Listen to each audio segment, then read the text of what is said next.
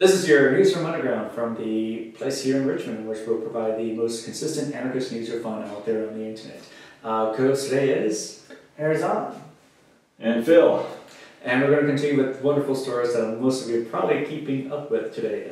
First one we're going to talk about is the Panama Papers. So Panama Papers, what are they? So the Panama Papers it's a dump of documents, banking transactions, identities, cookbooks, accounts, shell company records, that all have been funneled through a financial asset management company in the Panama. One of the key things to note of these papers is a lot of public figures have been indicted in terms of using this company to store lots and lots of money and financial assets so that they don't have to pay taxes on them. And they're primarily the ones, these public figures are the ones telling you that you should pay your taxes. So first one on the chopping block is Prime Minister Winters. Prime Minister Sigmund David Gunnarsson, Prime Minister of Iceland, I'm probably butchering his name, said he would stand chairman as a progressive party, but tapped on Sigurd Ingi Johansen to be the next prime minister.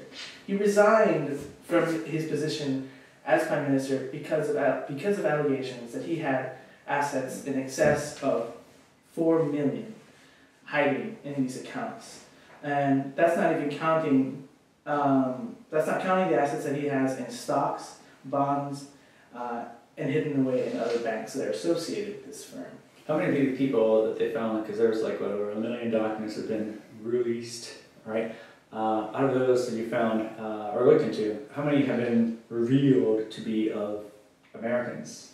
So, I think there was reported that there were 200 low-level American businessmen that had accounts to hide away and to escape taxes. But I was actually kind of surprised that I didn't see any big American politician names come out.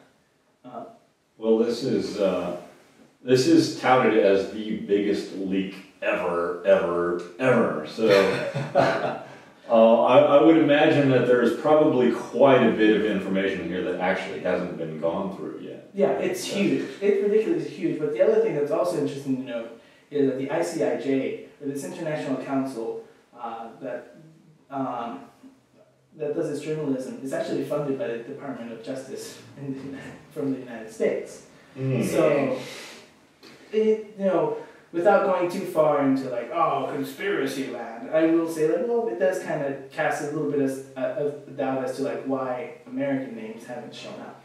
I would find it to be that, of course, there are many other tax havens, right, out there in the world. This is probably the one most people got bojangled into believing it would work. Because here on the western sphere of the Americas, you have an enormous amount of government spying agencies that knows what is going on, especially in Panama. So, of course, given that, American investors would know the inside scoop, hey, this is not a good place to go. I'll let the other ones kind of take the fall for it and just kind of go into there. We got better places for you to hide your money. So I would imagine that might be a particular reason why there's not a lot of American investors there versus a lot of the political ones in the eastern part of the European theater. Just thinking that. Yeah, well, I think most of the Americans are going to Switzerland and Canada. Yeah, exactly. And that's actually what surprised me. Actually, there's a lot of banks that were involved in this. There's a lot of actually big European banks that were named and that were the ones transferring the funds illegally, or just transferring the funds and managing them, bouncing them from different places, so that they couldn't be tracked very easily. And the biggest one is the British HSBC Bank that had 2,300. That owned 2,300 of the shell companies that were used to transfer and manage these funds. Yeah, wow. The next big one is UBS, which had 1,100 of these shell companies, and then there's other ones like Mossack Fonseca and Societe Generale, and then the Royal Bank of Canada, and then Credit Suisse. These are supposed to be really respected European banks. Oh, of course. it seems surprising to me that there isn't an American bank. But it's not like these banks don't do business with American banks either. Right. Like, I Bank don't of know America is how big. conspicuously absent. Yeah, like how big or how Right. far does it go up the chain of command in terms of like who owns what accounts in that company? I don't know. But some of these accounts didn't have like paltry sums of money. Well, yeah. Yeah, so I would conclude that these people just got Shanghai, or maybe these people maybe did not adhere towards the IMF or their interesting banking standards, or were kind of blackmailed, or some kind of crazy shenanigans. Like, well, because this information is not typically new. I'm pretty sure this information has been around for years now, and now just putting pressure on it to kind of be released. So as an example for the 2% versus the 1% of the world. Yeah, I'm somebody that actually, I mean, I tend to kind of shy away from really heavy conspiracies, but really this is kind of one of those things that's like a very somewhat narrow area of people are sort of implicated in this, you know? I mean, all of the mainstream media is trying to take this out to be, you know, Putin is hiding all of his money, and Putin isn't even himself really particularly implicated. You know, his friends are. Right. But Putin himself isn't, you know, there's no evidence actually definitive against him. There was actually a case, this was a case, in Mexico there's a lot of corruption. And the favorite contractor of Enrique Peña Nieto, which is the current president over there, it turns out that he also managed funds through this firm. They were managing the funds that he was getting through his contracting firms and then putting it off into the shell company and then managing it there so that they would pay less taxes.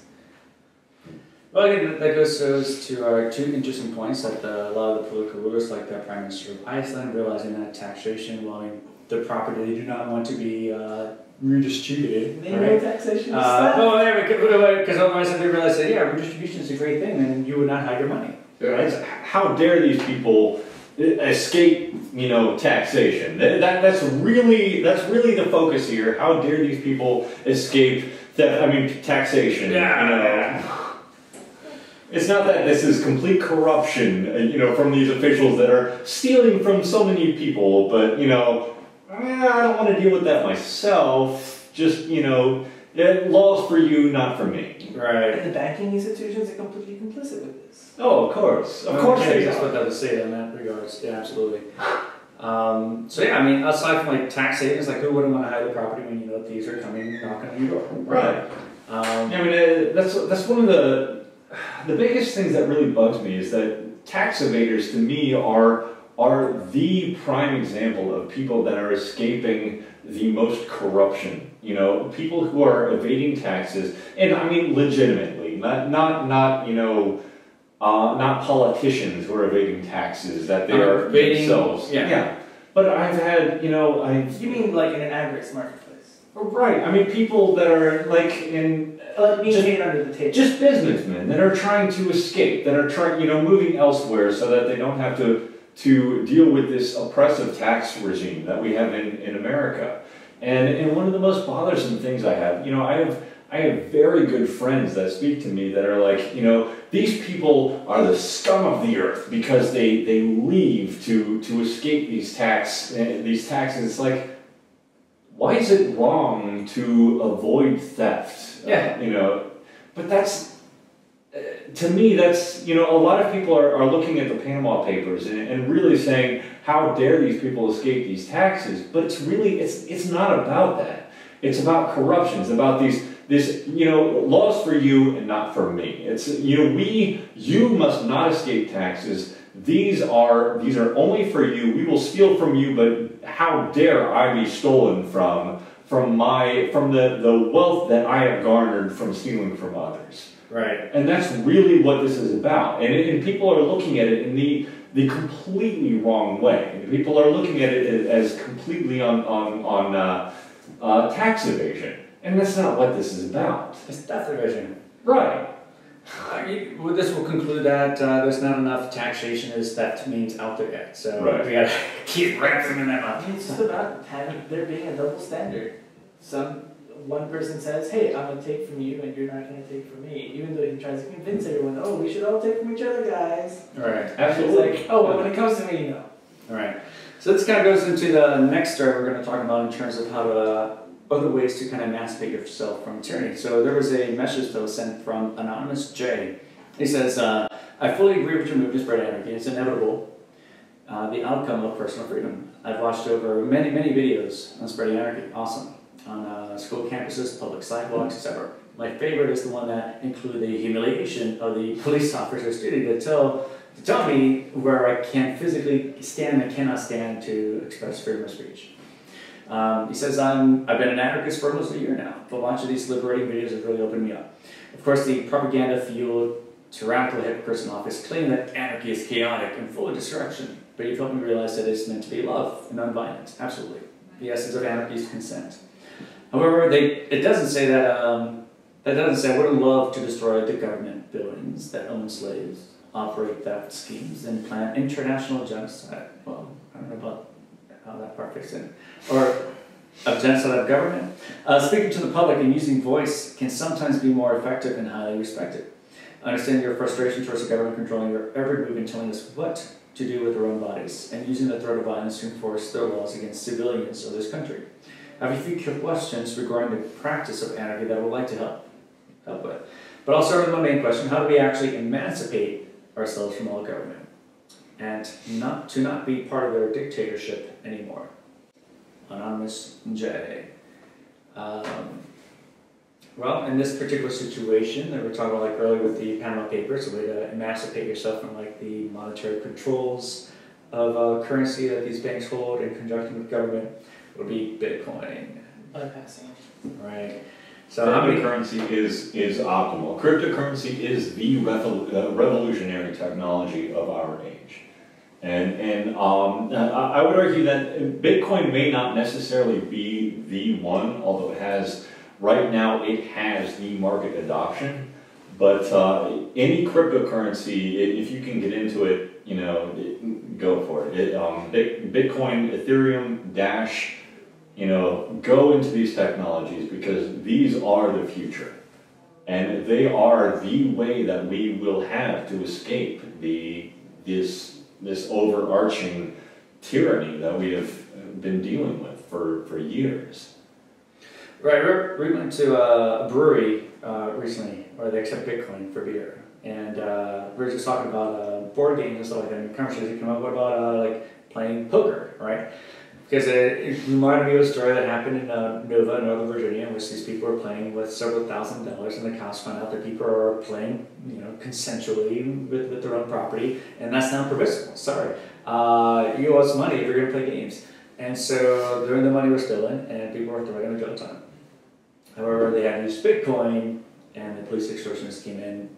There would be nothing for them to look for. Where's your Bitcoin? Where's your Bitcoin? We are here to confiscate physical monies. Where are your Bitcoin? Right. They're here somewhere. Somewhere. It's like the TSA story a couple of years ago where they went to this guy who was trying to board a plane and it's like, we know you got Bitcoin in your luggage. Where's your Bitcoin? Show it to me. We know you got it in there. Come on, bring it out. I know you're hiding it in there. I was like, stop, what are you doing? Here's all my stuff. Look through it all you want. Right. Find whatever Bitcoin you find. Right. Right. You can print out Bitcoin. That's also a way to kind of produce Bitcoin to be tangible, but at the same time, it's digital. So it's a way to kind of protect your assets from like would-be thieves that are out there. In terms of business expediency, there's no processing payment days. They have to wait for you to receive the value. So as you mentioned, yeah, Bitcoin has definitely revolutionized the way we exchange value, and the same way the internet revolutionized the way we exchange messages.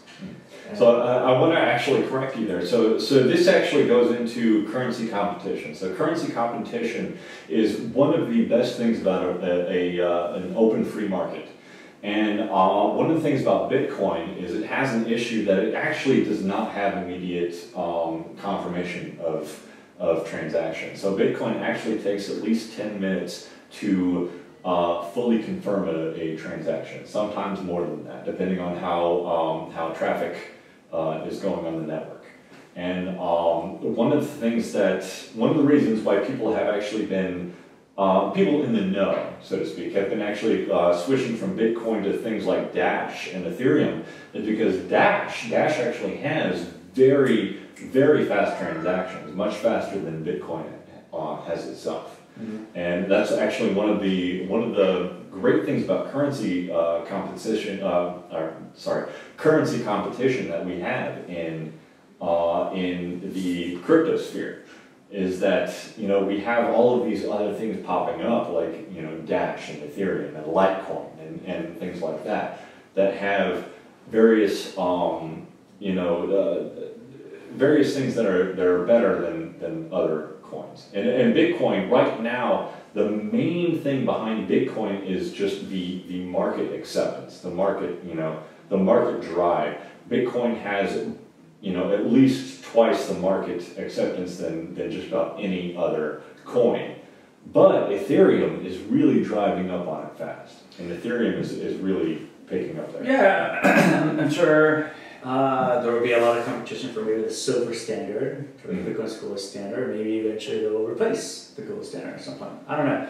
But I guess in terms of expediting the fall of fiat currency, my big support has always been behind Bitcoin first, before other currencies, right? To put the marketability first of digital currency, I feel like pushing for Bitcoin, since it really has the largest market share, and then the abolition of the state and everything else, let everything, whatever, let the chips fall where they may as any other commodity or product. So, I feel like to emancipate, one of the first steps you can take, that you could all take to emancipate ourselves from these fascist systems, is to engage in markets where they're not welcome.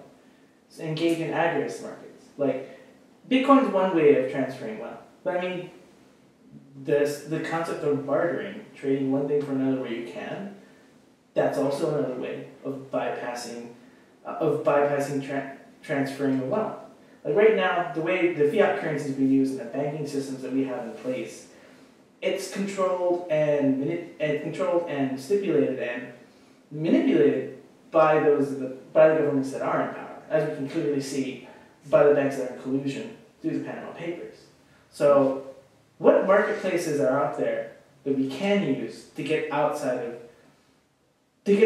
these captive markets? Because most people live in captive markets, and they have to use fiat currency because that's the only market that they really have to their exposure. Well, the great thing about Bitcoin is Bitcoin has been very, very much a facilitator of escaping oppressive regimes. So China has used Bitcoin for capital flight, to escape the oppressive monetary controls that China has.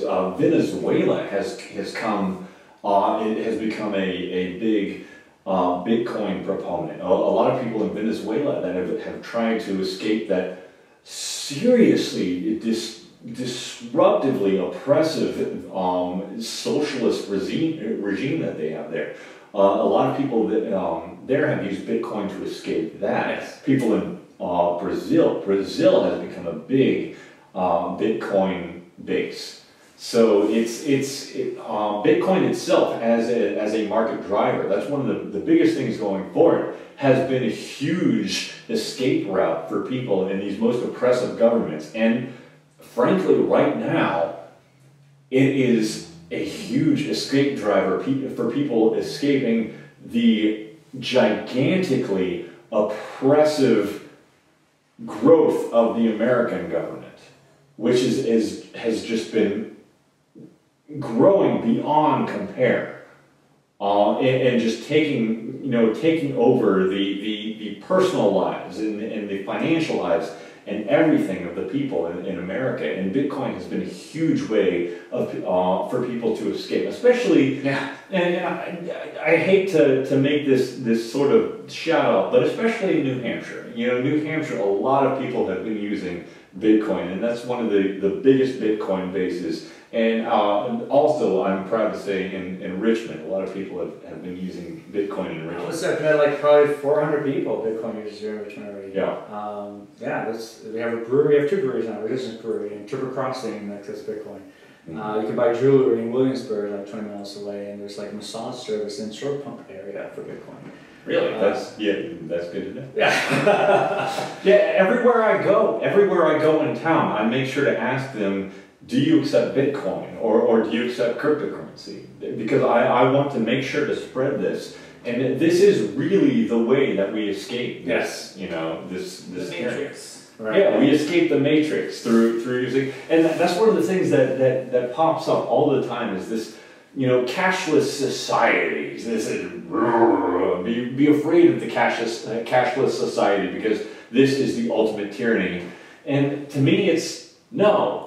Screw cash. Get rid of cash. Go away from cash. Go to Bitcoin. Use a cashless society in our own way. Right, like a DVD-less society where we can just stream videos. Right, exactly. No, a VHS tapes-less society. Right, exactly. The DVD-less society is the video, the video patriarch or whatever. But at the same time, screw that. We're going to use BitTorrent and we're gonna watch our own DVDs. It's been a long time since I've ever bought a DVD, so right, exactly. I remember years now.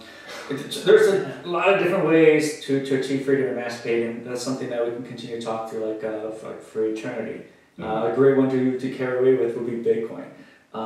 Next time we'll talk about a different version of way to achieve freedom. But Bitcoin's a great place, especially towards our financial needs. In terms of protecting the productivity you create that creates happiness for you. When you work over 100 days a year to hand it over to your slave master, it'd be great to kind of keep back some of those days for yourself. Yeah, out of 100 days of work, you have to give up about 25 of those to a slave master. And how is that anything other than slavery? At the very least, serfdom. Serfdom was, by definition, about 15 to 25% of your labor goes to the lords, right? Of your kingdom. Right, and with Bitcoin, it's like, well, where's for Bitcoin? It's like, well, go for it, check it out. I don't know what you're talking about.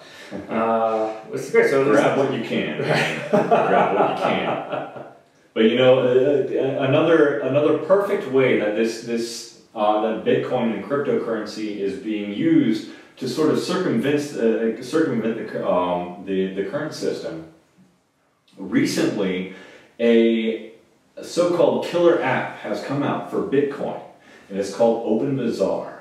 And this is something that I have been just so excited about. This is one of my favorite things to happen in the recent years, and it's called. A recent blog came out. OpenBazaar is open for business. They have officially come out with their non-beta official program. So what is OpenBazaar? OpenBazaar is essentially the BitTorrent for markets. So the BitTorrent for storefronts. And what you do is you just it's like eBay except decentralized. It's an amazing concept. So a few things that you have to make sure to sort of keep track of. So OpenBazaar, like Bitcoin, is not inherently anonymous, but it is sort of the answer to this centralization that makes you vulnerable to attack from say the American government or one of the most one of the biggest examples of political prisoners in our age is the founder of Silk Road. And Russ Ulbricht. Right, Russ Ulbricht, and he is, in my mind, one of the biggest heroes of our age, and as it stands, one of the biggest martyrs of our age. And OpenBazaar is sort of an answer to the way that he got caught. He got caught essentially because of centralization. Right. And OpenBazaar just decentralizes that online market. And you can accept Bitcoin, you can accept dollars, you can accept, whatever. but you have this, you open your storefront, right, your client. You open your storefront on this network in a sort of BitTorrent distributive way, and you can sell stuff. You can sell stuff, ship stuff. If you want to sell digital products, that's fine. Or you can sell. People are already selling weed. People are already selling drugs. Right? Yeah. The first day, the day that it actually came out, people were immediately selling drugs, which is great. Yeah. But you can sell whatever you want from wherever you want to wherever you want in this distributed marketplace. You can accept Bitcoin, you can accept dollars, whatever you want. I think this decentralized portion of it is awesome because there have been some other interesting markets, darknet markets, in which they will exist for a couple months, for a year, and then all of a sudden they'll just shut down and people just disappear, right? It's kind of Bitcoin that they forget to put on escrow and they run their accounts and just kind of clean up shop and done. Right, Mt. Gox. Mt. Gox ran for a little while. Yeah. Cut out, stole a whole bunch of people's money. Right. The Silk Road ran for a while, got raided, completely cut out. A whole bunch of people got indicted. Right. Silk Road 2, I don't really know what's going on with that. But probably the same thing, but not to say like this happens only in the markets. This happens in government as well, right? So like Social Security, they stole the money. You're not going to see any of that. No, this happens solely in the government run situation. Right. All of this stuff is because of government intrusion in the market. Right. This stuff. I mean, it can happen on a smaller scale in an open market. Let's not pretend that anything is a utopia, but to the extent that it happens now, that is facilitated by government involvement. And it even goes to the point of the banks and right. the pyramid schemes that go on. Those are really facilitated by government involvement. The banks would not be too big to fail if the government wasn't bailing them out to begin with. Right. The war on drugs and all this stuff, and making these kind of particular vices illegal means that it's difficult to find arbitration. So these kind of markets have, in a way, helped to reduce significantly the violence that you would have seen otherwise, and people trying to trade outside of that. Because when people talk about, well, what's going to regulate these drugs and certain sort of things? Well, it's difficult to regulate things when it's illegal in the first place, to kind of trace back a product to its producer or owner or whoever's selling it. But the market in itself have produced their own kind of regulatory contingency in its way too as well. You have a lot of people just like on eBay, Etsy, rating products, commentary, and industry. There's standards. Yeah, there's absolutely. Industry standards. Like that already exists for illicit drugs. With weed, you have different kinds of strains, and people know how strong a certain thing is. These standards will come about. The clients, people buying these things, will end up being the ones who judge what standards work and which ones don't. Right. That's the only regulation you really need. Right. The term, outside of the drug market, the term best practices, it exists for a reason. This is not a government dictated term. Best practices is a market learned situation. It's like, hey, we want to do things right. We want to make sure things are right, because if we screw up, we're going to lose money. Yeah, I don't have a right to customers. Exactly. I don't have a right to money or what's in your pockets. Whereas government was dictating, saying, hold on. The government is here. You do have the right to customers, and we will make sure that is here for you. And we will raise the minimum wage to knock out all of the other non-skilled employees that are. They will make you that cake. You will make that cake. So apparently the owner, the creator, one of the people who were able to create this stuff was in Michigan, so they are in touch with our fellow friends in Michigan, and run into it, because apparently he's into Anarchy. I guess we kind of ran into it for a little bit, did we not, at the conference in DC? Who are you talking about? The guy who created OpenBazaar. Oh, I didn't run in. Oh, maybe it was just me on my way back up, and we just had The only He person was there, yeah. The OpenBazaar guy was there. Was talking about cryptocurrency, and I asked him the questions. Like, yeah, I'm very into Anarchy. Really? I didn't have it recorded. Are you talking about Chris Mesita, or? He's the only person I know who's involved. Well, there was one person at the conference who was giving a talk on it, and cryptocurrency, and he's all into Anarcho-Capitalism and everything. And I think I met him just outside of the elevator. We just kind of talking. He had this shirt, OpenBazaar, on it, and I was like, "Hey, OpenBazaar, love it. I've been following that stuff for quite some time." Like, and it's like it's kind of not so much that it's been delayed like a dark wallet, but this is one like this kind of been, sticking through for a while, and finally came out. It was just great. Dark wallet is another topic for another conversation, but it's right. Yeah, dark wallet's a good one. Well, I think the developers of dark wallet went on to develop Dash, something else, right? Which was Dash was originally Darkcoin, right? And it's a private. It's kind of a private and instant transaction version of Bitcoin. Right. But it's sort of a branch off of Litecoin, which was originally a fork off of Bitcoin. So there's a lot of good stuff out there to look into. OpenBazaar, the place where we're talking about the Panama Papers, right? It's like, yeah, but who's anyone? A couple of thieves are going to come and eventually to hide your money. Hiding money underneath your bed mattress is also tax evasion, right? Evasion of thieves and murderers. And so if you have any questions for us to kind of go over, or any topics for us to discuss or examine, please send us our way. And with that, this is Campbell Lane. Herzon Flores. Phil Pollard. See you guys at the victory party. Take good care.